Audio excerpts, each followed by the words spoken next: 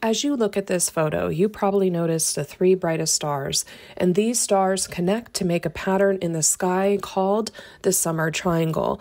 Now, as you draw an imaginary path from the star Vega down to Altair, about 2/3 of the way down, there's a small asterism that looks exactly like its name, and it's called the Coathanger Asterism. And once you see it, you can never unsee it. It's a very easy pattern to see in the sky, but you do need dark skies to see it.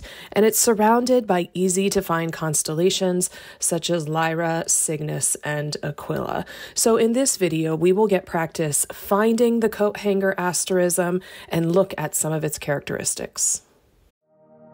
Welcome to Learn the Sky. My name is Janine, and I'll be your guide as we explore the night sky one constellation at a time. First, let's review what an asterism is, because they're not true constellations. These are simple star patterns that can be a group of stars that are a part of one constellation, or maybe a collection of constellations. And they're very useful for people who are just starting to learn how to ID things in the night sky, because it really is about what stands out to you. So as I show you this picture of the summer sky in the northern hemisphere, there are certain things that stand out to me. Right here, this pattern, that's the summer triangle, and I'll point some of these asterisms out for you. But these are relatively simple patterns when you compare them to the constellations. So both are star patterns, but they do look different. And in the next portion of this video, we're going to dive in to the Coathanger Asterism, which is located right in the summer triangle asterism that is right here. I do have a video on the summer triangle, as well as the Northern Cross and the teapot asterism. So if you want to learn more, please go see those videos. Now let's review some of the characteristics of this star cluster. It is one of those few things or patterns in the night sky that actually looks like what its name says. Here you can see there are 6 stars in a line, and then 4 more stars that are connected here to make it look like a coat hanger. But like many things in astronomy, it has multiple names. One of those names is Al-Sufi's cluster, named after the Persian astronomer Al-Sufi, who first described this celestial object in his book of fixed stars in 964. It also goes by the name Brocchi's Cluster, and this was named after an American amateur astronomer, Guillermo Brocchi. He was based in Seattle, and he created a map of this star cluster, and he observed variable stars a lot and contributed a great deal to the field of astronomy, and that was back in the 1920s he did that. And if we remove all the text and the lines, you definitely can see the pattern here, and I kind of think of it as once you see it, you can't unsee this star pattern. Brocchi's cluster is one that can be seen with the unaided eye, but it's definitely best if you can seek out dark skies in order to find it. For a closer view of it, you can use a pair of binoculars or low-powered telescope, and it's really an obvious shape to see in the night sky. So even though it's small, the shape is very obvious. And I learned that this is not a star cluster that is gravitationally bound to each other. For most of the 20th century, it was thought that they were. But recent measurements from the Hipparcos mission reveal that these stars are not grouped together in space.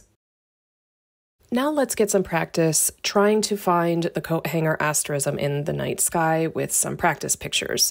So when you look at this photo, the first thing that hopefully stands out to you is this bright star, and that star is part of the constellation known as Aquila the Eagle, and its star is called Altair. I do have a video on Aquila and a separate one, Altair, so go see those videos if you want to learn more.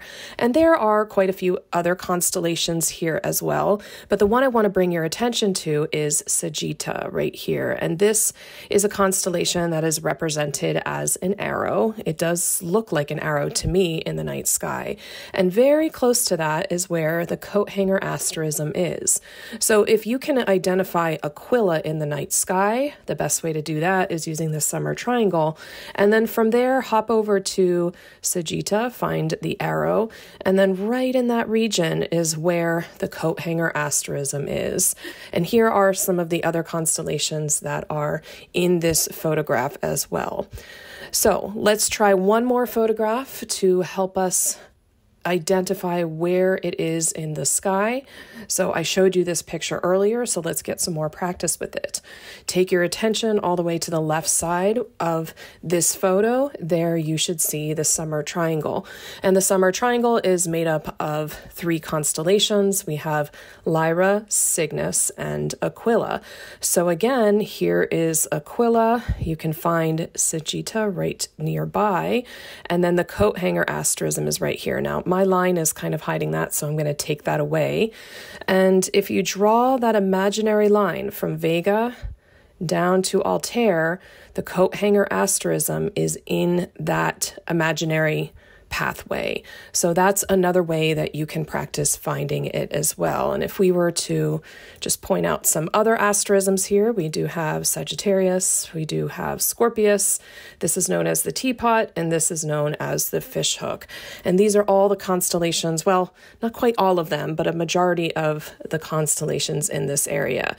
And for me, when I'm thinking of the Coathanger Asterism, I really can see it. It's very tiny, but it is right there. We've come to the end of our video about the Coathanger Asterism, so let's review everything we've learned about it so far.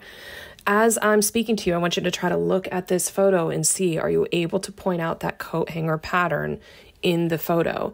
Now, the Coathanger Asterism is a star pattern that's located in Vulpecula, the Fox constellation, and it's best seen in June, July, August, and September. This would be summer for the northern hemisphere and winter for the southern hemisphere. And it is visible in both hemispheres.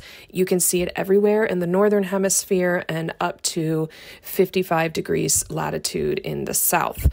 So the best way that I find it is using the summer triangle. It is between the constellations Lyra and Aquila.